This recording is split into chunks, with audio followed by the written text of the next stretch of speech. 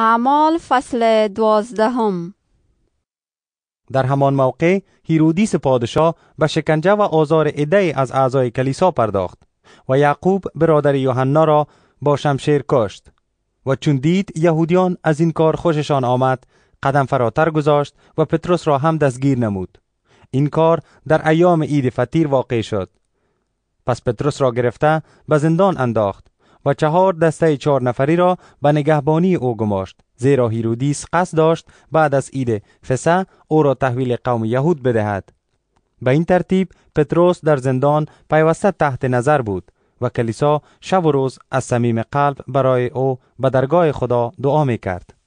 یک شب قبل از آن روزی که هیرودیس می‌خواست پتروس را به محکمه بیاورد، پتروس در زندان بین 2 عسکر با زنجیر بسته شده و به خواب رفته بود و نگهبانان پیش در زندان پیره می‌کردند. ناگاه فرشته خداوند در کنار پتروس ایستاد و نوری در آن اتاق درخشید. فرشته به پهلوی پتروس زد و او را بیدار کرد و گفت: زود برخیز.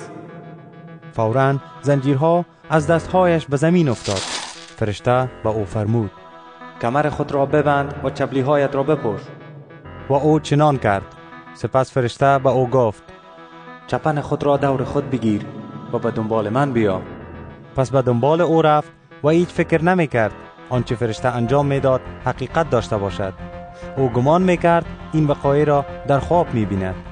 وقتی از پاسگاه‌های اول و دوم گذشتند، به در آهنی که به طرف شهر باز میشد رسیدند. دروازه خود به خود برای آنان باز شد. آنها بیرون رفتند. از کوچه میگذشتند که ناگهان فرشته ناپدید شد. پتروس به خود آمد و گفت: حالا دیگر یقین دارم که خداوند فرشته خود را فرستاده است که مرا از دست هیرودیس و از آنچه یهودیان انتظار آن را داشتند برهاند.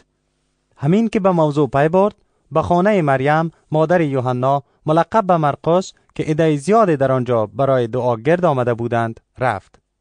وقتی دروازه خانه را کوبید، کنیزی به نام رودا آمد تا دروازه را باز کند. اما وقتی که صدای پتروس را شناخت، به عوض این که در را باز کند از خوشحالی فراوان برگشت تا مژده دهد که پتروس بیرون دروازه ایستاده است. آنها به او گفتند: مگر دیوانه شده ای؟ اما او به گفته های خود بسیار محکم بود. سپس گفتند: پس حتما فرشته محافظ اوست. اما پتروس پشت سر هم دروازه را میزد و وقتی در را باز کردند او را دیدند غرق تعجب شدند. پتروس به آنان اشاره کرد تا خاموش شوند و برای ایشان شرح داد که چگونه خداوند او را از زندان نجات داده است و در آخر گفت: یعقوب و برادران را از این امور باخبر کنید. آنگاه ایشان را ترک کرد و به جای دیگر رفت. وقتی روز شد پیرداران بسیار پریشان شدند، زیرا نمیدانستند به سر پتروس چی شده است. هیرودیس امر کرد که همه جا دنبال پتروس بگردند، اما وقتی او را پیدا نکردند از نگهبانان تحقیقات نمود و حکم اعدام آنان را صادر نمود. بعد از آن پتروس یهودیه را ترک نموده به قیصریه آمد و مدتی در آنجا ماند. هیرودیس بغض و کینه شدیدی نسبت به مردمان سور و سیدون در دل داشت. به این جهت اهالی آن 2 شهر با اتفاق پیش او آمدند و بلاستوس را که فراش خوابگاه شاه بود با خود همراه کردند و تقاضای صلح نمودند، زیرا کشور آنان در امر تغذیه و خوراک محتاج کشور هیرودیس بود. هیرودیس در یک روز معین لباس سلطنتی پوشید و بر تخت نشست و نطق ایراد کرد.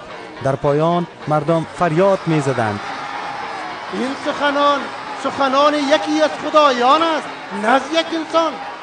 و چون هیرودیس جلال را که از آن خداست به خود نسبت داده بود، در همان لحظه فرشته خداوند او را نقش زمین کرد و کرمها او را خوردند و او مرد. پیام خدا هر روز با تاثیر بیشتر انتشار می‌یافت. برنابا و شاول وقتی وظیفه خود را در اورشلیم به پایان رسانیدند، به انطاکیه برگشتند و یوحنای ملقب به مرقس را همراه خود بردند.